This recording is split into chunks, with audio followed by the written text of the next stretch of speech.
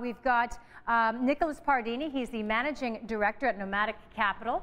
And tonight he's going to talk to us about how the election might impact the economy in Japan. Thank you for joining us, Nicholas. You've written a lot about the Japanese economy. We've seen that there has been some enthusiasm, at least in the markets, ever since the election was announced in November, basically on the perception that we'll have the former Prime Minister Shinzo Abe likely to win the election on Sunday. He's been very vocal about wanting to see more stimulus to help the Japanese economy. Do you think that is the right tactic, at least in the short term, for Japan? Well, I think whether it's in the short term or the long term, I don't think Japan is going to be able to solve its impending debt crisis unless if it has massive immigration reform, which is not on the table for any of these candidates right now. Maybe in the short term, this will lower the value of the yen, maybe boost up the Nikkei index a little bit more on election day, but I think a lot of the reward of this has already been priced into the market at this point. Okay, and we know that Japan, in terms of developed nations, has the largest GDP to debt ratio at over 210%.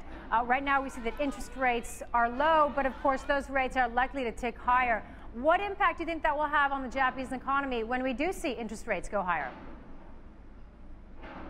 Well, if interest rates go higher, that is going to cause a lot of negative effects on the Japanese economy. Currently, interest rates on the 10-year Japanese government bond is about 72 basis points, and these are like near all-time record lows for Japanese government debt. And with debt and interest payments consisting of 23% of the government budget, interest rates only have to go up to about 2% before the Japanese government goes bankrupt, because you also have to factor in Social Security, which is a fixed payment in the Japanese government that can't really just be wiped out, which is another 25% of the government budget. So interest rates don't have to rise that much, just about 1.5% to 2%, and then therefore the Japanese government won't be able to pay its obligations with tax revenues. This would cause a debt crisis similar to what is in Europe. Right, so okay, similar to what we're seeing in Greece perhaps. When do you expect that to happen, if in fact we do see those rates tick higher? What's the timeline? Well, I mean, it's just as soon as the rates tick higher. I mean, I'm not really quite sure on exactly when it's going to happen, but I would say within the next year or two, you should see rates climb, especially if the inflation rate matches Shinzo Abe's promise of 3%. If deflation stays, this thing could last a long time, because Japanese are investing in government bonds more out of patriotism than necessarily for returns. And okay, Nicholas, the domestic population will just continue to buy these.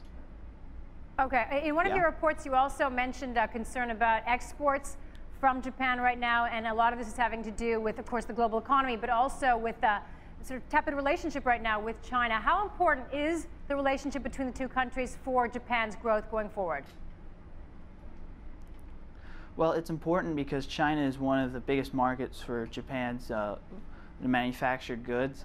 If this controversy of the Diaoyu Senkaku Islands continues to cause Chinese to boycott on Japanese exports, that's going to really hurt their next exports. And Japan is a country that relies on exports for growth, and the strong yen has hurt them versus competition in a lot of the products they make for countries such as South Korea, the United States, and even China in the Eurozone.